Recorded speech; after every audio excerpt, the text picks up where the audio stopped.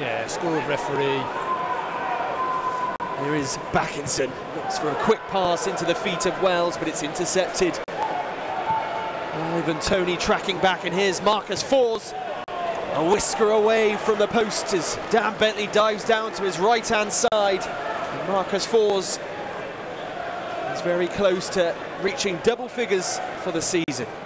Here is Conway into Palmer, sneaks through to Naki Wells, gets Bristol City's shot off, and it will be a corner though, with 30 seconds remaining of this first half.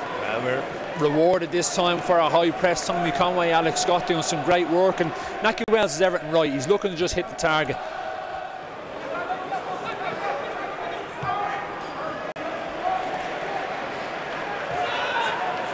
Jensen breaks away from the challenge, rebounds into the path of Canos. Viner well positioned, Masengo away, but only as far as Norgard. His Fors gets the shot off. Ivan Toney around Dan Bentley. Was he onside? He was. He opens the scoring and he breaks the record for championship goals. Ivan Toney, 31 for the season, and you can see how much it means to his teammates. Bristol City undone eventually as we approach the hour mark. Ivan Toney, you have to say, incredible striker, an incredible season. Bristol City's robustness is eventually broken down. Well, that's what number 9s do. They're just opportunists in the box of any moment like that, and it's really unfortunate. Alex Scott looks to clear it, and Jensen blocks the clearance. Canos picks the ball up, and Brentford keep the attack alive. It's quite a scrappy goal. You can see there's a lot of blocks, but Ivan Toney scored so many of these goals this season just off a little error or a little deflection. Swung in by Jensen, falls for Norgard. What a save by Dan Bentley. What a save. You've seen in the highlight reel just before the game, Nottingham Forest, something similar, where his agility and spring is just superb.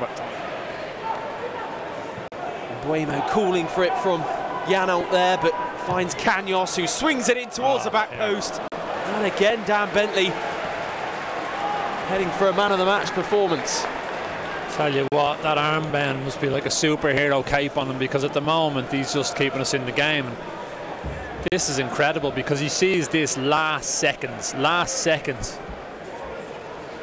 on for Fosu Henry, I should say. Here's Jensen, finds Sorensen. Approaching the final 10 minutes here at Ashton Gate, the final 10 minutes of this championship campaign. Condes into Mbeumo. Really neat footwork, and it's a superb goal, you have to say. One-touch football, and there's not much Dan Bentley could do about that. Disappointment again for Bristol City, but a quite remarkable finish. Yeah, that's just a good goal. There's a small little gap of where Edwards leaves up just there, just that moment there, and that allows that forward pass, and the rest is just brilliance from a team that are the very top of their game. One touch play around the box, quick little combinations, and a good finish. You see how quick it all happens, players being dragged into different positions, and 1, 2, 3 around the back of Baker. When the first team were playing 3-5-2 early in the season, we opted to use 3-5-2 as our formation as well. Here come Brentford looking for their third. It's Canos, fires home at Dan Bentley's near post. And he's been involved in everything positive today for the Bees. He gets his reward, falls to his knees in celebration, and he picks up his 9th goal of the campaign. You can just see the pockets that are starting to pick up and overloading that wide area, wing back to wing back. To finish at the back post, and something we alluded to in the first half, that when Brentford are in crossing positions, those wing backs arrive so late that they're so hard to mark. So Sessegnon has to be inside and defend. Unmarked back post. Young players can be very proud of themselves. Players making debuts, wanting to establish themselves as championship football players. This is the first step.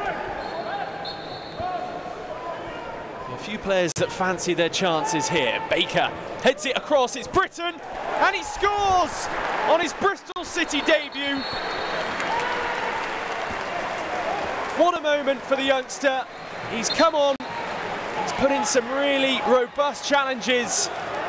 He doesn't celebrate too much as his side are 3-1 behind, but what a moment for him. Love it. Louis Britton scores goals, ladies and gentlemen. A fantastic moment. Tommy Conway last week away at Millwall. And this time it's the turn of Louis Britton.